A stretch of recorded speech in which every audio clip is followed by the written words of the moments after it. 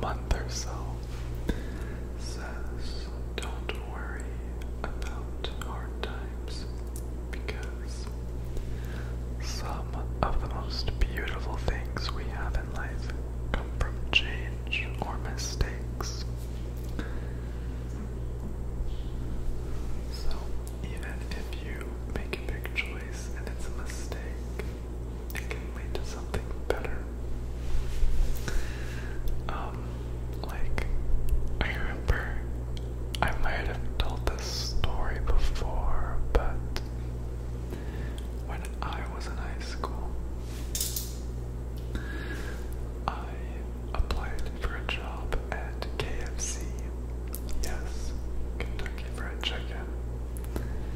And I knew a girl from high school that worked there, and I went in for the interview, and it was actually a 2-part interview, so I went in the first day and had to come back like 2 days later and do the second part. So I was like, okay, it's KFC, how hard can it be? And so I did the 2 interviews, which sucked, and I hate that type of stuff. I really hate, like, meeting with strangers and talking about my strengths and my weaknesses. Like, that's just the worst. Ugh. And so, at the end of the interview, he goes, you know, we go off a point system, and you actually just missed it by 2 points, or something like that. And I was like, really? It's KFC? You don't think that I'm capable of working at KFC? And I was like so upset. Like, that's something that affected me. Like, every time I apply for a job, I think about it, like, why would they hire me? I couldn't even get a job at KFC. But then, like a week later, and I'll add, like, the people that work there seem kind of like dirty and just like interesting characters. Okay, I'm not gonna like hate on them. They were just not really the type of people I'd want to hang out with. I met a couple of them. And so, like a week later, I went to this place that I always went to called Slurp. And, oh, my wrist just bumped. And the boss there recognized me, and I was there with a friend. And she goes, so, when are you gonna work here? And I was like, oh, I don't know. Can I have an application or like whatever? And I guess she just thought I was like cute or whatever. And so she gave me the application, and I took it in like the next day, and I dressed up and stuff for like an interview. I had like a flannel shirt on. I was like kind of cute, you know? And I walk in, and she was like, okay, so you're hired. You seem super cool, whatever. Like, I've met you a couple times. I didn't have an interview or anything. And I worked with such amazing people. I met some of my best friends at that job that I'm still friends with. And I worked there for like 2 years, and I miss it every day. Sadly, I had to leave because they cut our pay, because they got bought out by a different company and things like that. But I think that that's a lesson I've learned, is to just go for things. And if you get pushed away from something, or turned away, you're just being pushed towards something even better.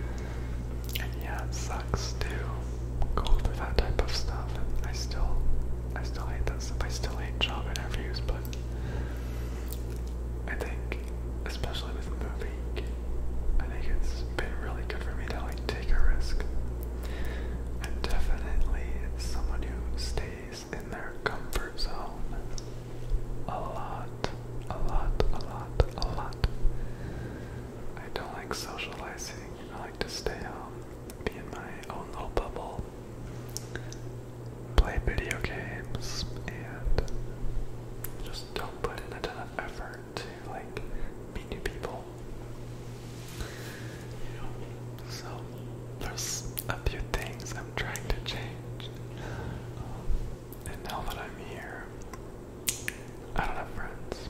I have some cousins here and family. But as far as like friends, like straight up just pure friends, I have 0. So I'm like, gonna get back on that Bumble grind, try to meet some people. I know, like maybe 6 months ago, I was on Bumble and I talked about it on here.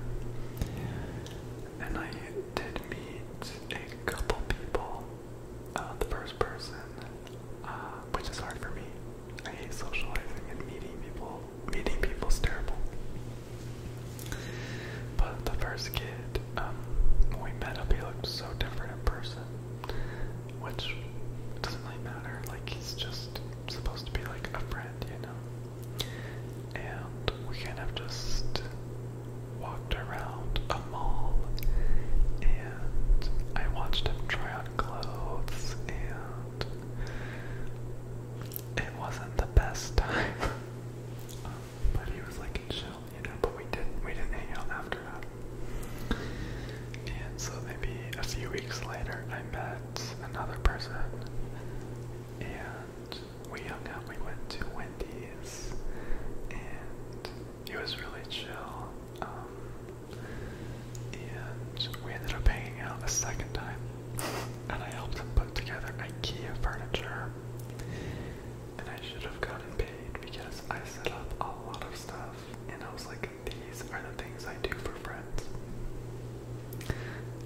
And that was the last time I saw him. He never tried to hit me up again. So I either attract bad people, or I'm just not meant to be on apps to make friends. Maybe it's just not for me, and I'll stick to my boyfriend and my dogs, honestly. So that's the tea. And yeah, I feel like I haven't made a video in so long. It feels wrong. I hate it. But now that I'm kind of settled in, I want to start making more videos, and I'll probably be posting even more often than I was, because I'm just doing YouTube right now for a minute. I'm gonna try to make it work. We'll see. I don't know. I'm not really someone who plans things out. I kind of just go with the flow, you know? So, expect more videos, and I think I want to try to do like one Patreon exclusive video a week or something, or every 2 weeks, just so my patrons are getting more benefits. If you'd like to join my Patreon for just $1 a month, the link is in the description. And yeah, that's kind of my life updates. And I want to do a apartment tour, or a house tour. It's actually really interesting. The apartments that I'm living in, they're leased like apartments, but they're technically little houses. We have a little backyard. We don't share walls with anyone. It's like our own little house, which is really awesome. And so I can scream as loud as I want, and you know, just don't have to worry about neighbors being bothered.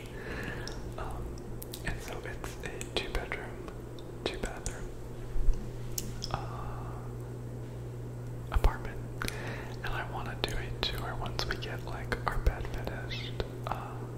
We haven't even bought a bed yet. We're sleeping on an air mattress. And we got some couches recently that are shipping, so I'm gonna do a whole little apartment tour. It's really cute, and I think you guys are gonna like it. I'm currently in the second bedroom, which we don't even know what we're gonna do with. We might make it an office, or like an office guest room. I don't know. But anyway, I'm gonna go watch some Jersey Shore. Have a good night, you guys. I love you all.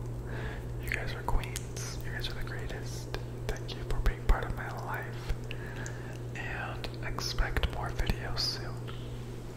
I'll talk to you guys later. Bye, guys.